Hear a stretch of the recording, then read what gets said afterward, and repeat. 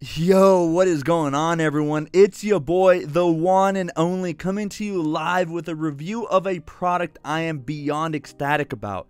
Let me preface a bit by saying the decision to choose between photography gear and cameras is incredibly hard and lucrative, especially with so many offerings available to us. So many questions to consider. What kind of lens do I need? DSLR or mirrorless? What brand?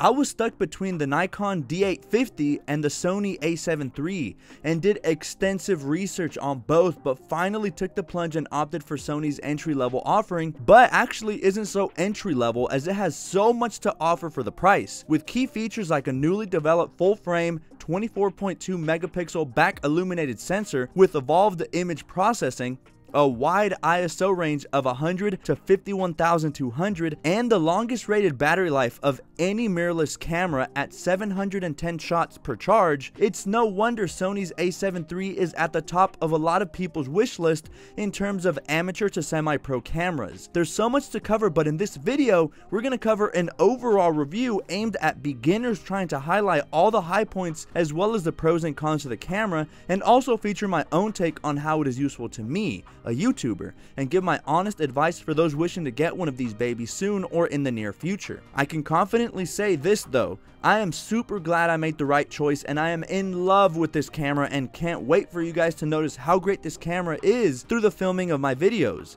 Anyway, that was a long intro, so sorry, but anyway, let's go ahead and dive in.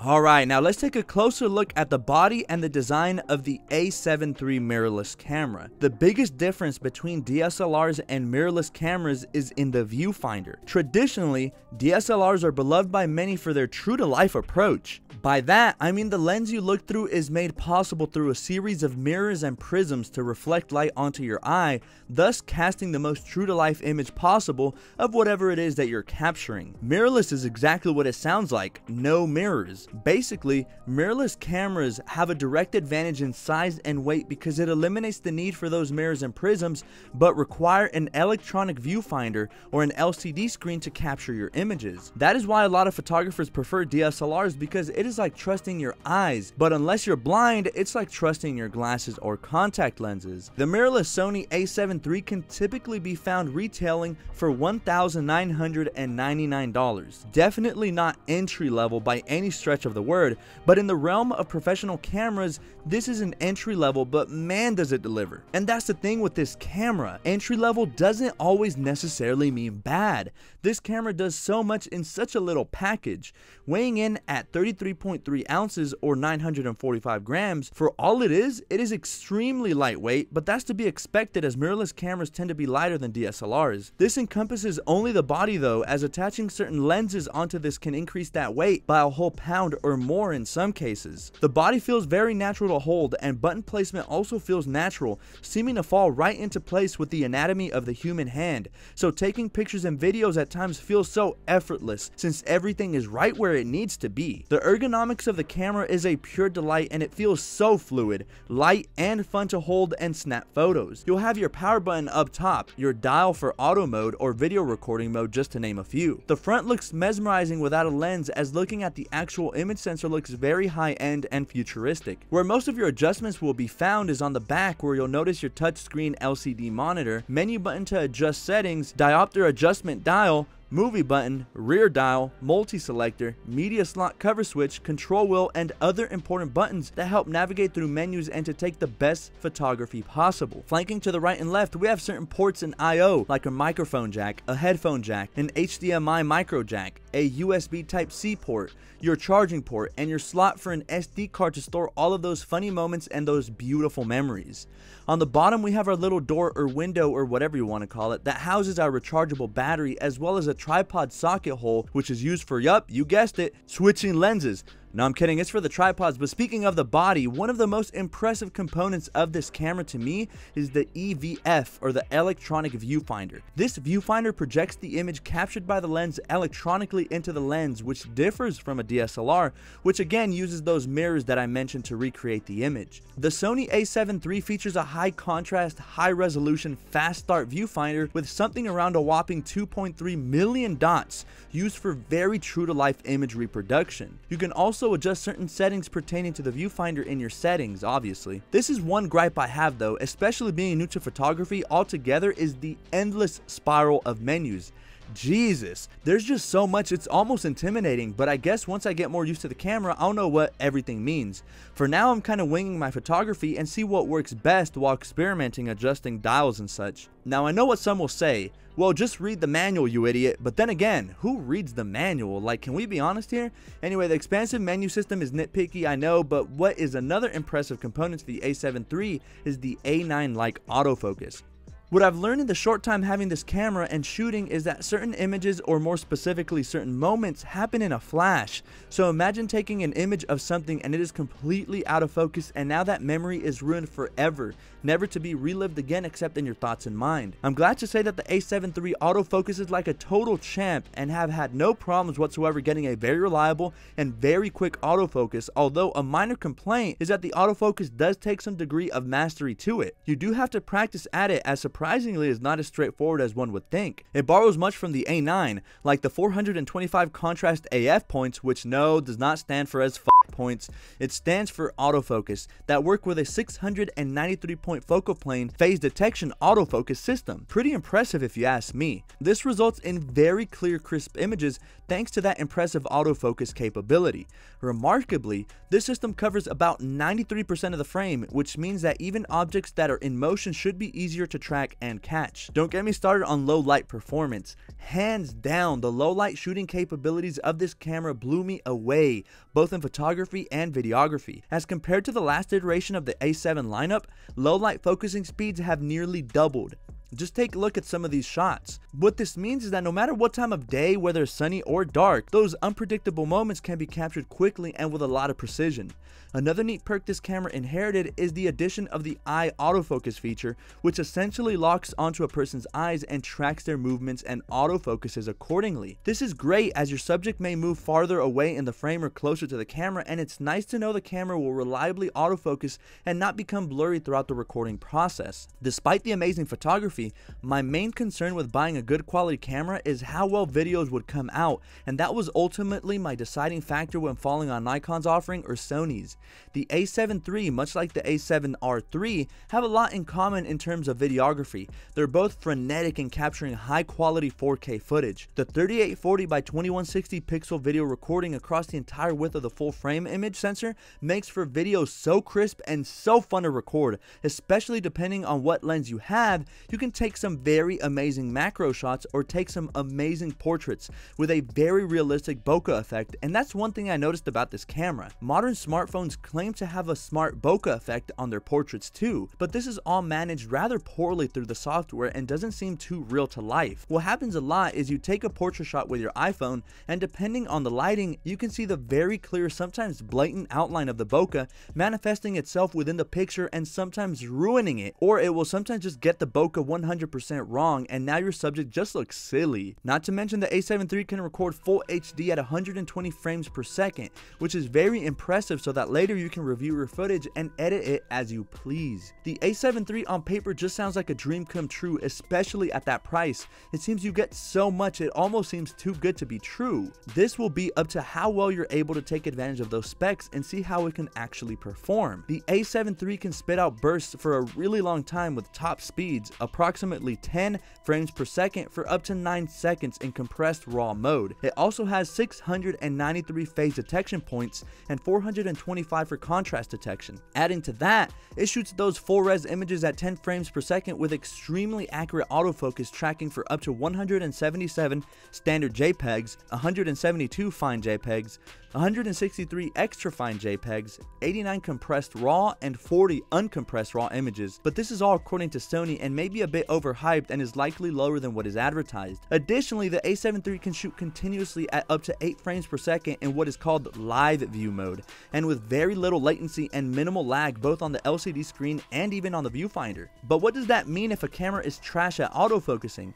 It's a great sigh of relief knowing Sony's autofocus systems are very intricate and very powerful, albeit a bit confusing at first to understand and get the hang of. All the other modes like extended flexible, zone, and area worked flawlessly for me. Let's get to some of the perks that most modern cameras have that make them extremely handy in today's technological world. For one, the A7 III offers built-in Wi-Fi with NFC to help transfer files to your computer or smartphone, which is very useful. I personally just pop my SD card into the back of my iMac and transfer my files directly into Final Cut Pro so I can begin editing, but I can see the advantages of transferring files through Wi-Fi.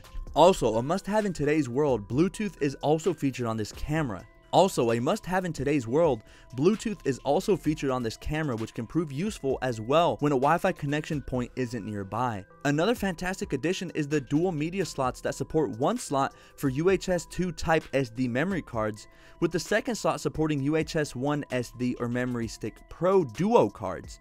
Sadly, only one of these is reserved for those higher transfer speeds, but at least we do have two there. Lastly, battery is huge on a professional camera, and that was a big for me too. You guys may not know it, but finding the right shot sometimes takes grueling sessions of setup, a lot of time getting lighting right, finding adequate time to shoot video in peace without being rushed as well. It's a lot of work, and as a tech reviewer, you want to pump out quality content in a timely manner so you guys are up to date on the newest and freshest tech and whether you should go buy it or not. And the last thing you want is your battery to die mid-shooting sesh. It's never happened to me, but man, I'd imagine that blows real bad. But it's not only for tech reviewers. What if you're getting paid big money to film at a wedding, or you got paid for a private photo shoot? It's at these instances where battery life is detrimental to your work or job. Luckily, the A7 III has your back and will likely not let you down with a tremendous battery life. The camera has a very attractive battery rating at 710 shots per charge, which was increased from the previous model, but that rating is while using the LCD monitor. Luckily, using the EVF doesn't affect it all that much, with battery dropping to 610 shots, offering one of the best batteries ever on a mirrorless camera. The A7 III uses Sony's new Z series battery pack, which holds about 2.2 times the capacity of the previous W series found in the A7 II. Sadly, a dedicated battery charger is not included in the box. You only get an AC USB adapter, which isn't too big of a deal, but if you do plan to shoot for weddings or extended periods of time, having a dedicated battery charger and having an extra battery juiced up and ready to roll wouldn't be too bad of an idea. One last thing I want to address is the wide array of lenses available for cameras in general, and can be a bit daunting to know what exactly you need for those sticking their feet for the first time into the ever-evolving world of professional photography. As mentioned, the body alone comes in at $1,999, but you can typically find this camera with several different kinds of kits with a plethora of included lenses and accessories to choose from, but which one is right for you? It's hard to say. Your photography or video style or needs may differ drastically from person to person. I decided on picking up a kit with Sony's 28 to 70mm f3.5 to 5.6 lens, as is one of their standard bundles, because this lens is sort of an entry-level lens that fits the needs of your general beginner shooter. Make no mistake though, this lens is extremely versatile and makes for a great first lens.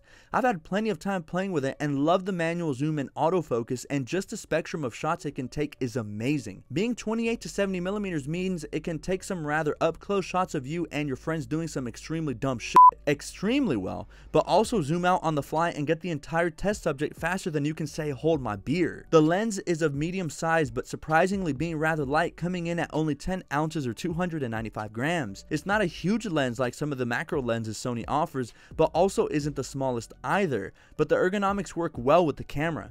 I've never had any issues while working with it or for extended periods of time. Colors are reproduced extremely well, but if you want to get those very vivid and bright colors as well as those more true to life skin tones, I'd recommend adding a filter of your choice to the lens to make those colors pop, especially in lower lit conditions. This kit lens has a minimum focus distance of 11.81 inches or 30 centimeters, so it's perfect for me since I sometimes have to get up close and personal with those majestic tech products that make a lot of us slobber. Oh, just me? It does have 9 elements and 8 groups and includes image stabilization, which is great for a starter lens. I'm telling you, there's not much I have negative to say about this lens. It's great and is pretty inexpensive, retailing for $400, but that price is slashed to a fraction of that if you pick it up in a bundle. The autofocus is great, it's light, and it's very versatile. I guess the only bad thing is it's a jack of all trades, meaning it is good at many things but not the best performing in any category. But don't let it fool you. It is hands down the best for those picking up a good camera for the first time, but I must say there are better offerings. Examples include the 50mm f1.8 lens and the Sony 90mm f2.8G lens, both of which I own and may do separate reviews on later on. Point is, you have telephoto lenses, macro lenses, wide angle, and so many more. It's hard to choose, so definitely do your research before getting your lens that corresponds with your style and workload. The A7 III is remarkable and you won't get a better price for a camera, period. It has some of the best features at a great entry price, considering some cameras can start at $10,000 to start and jump even higher with other expensive lenses. Ultimately, I chose a camera that would reproduce amazing video while also having insane battery and being lightweight and portable, a clear advantage of mirrorless cameras. There's little to complain about the A7 III other than some minor nitpicky points. For one, the settings and menus are a bit too much. I wish they were condensed a bit, as you'll literally have to sit down for a good 20 minutes just to navigate your way through every screen and every menu there is, and can be quite cumbersome to find exactly what you're looking for on the fly if you don't know where to look. While the EVF is great, I know some other cameras have a much better EVF system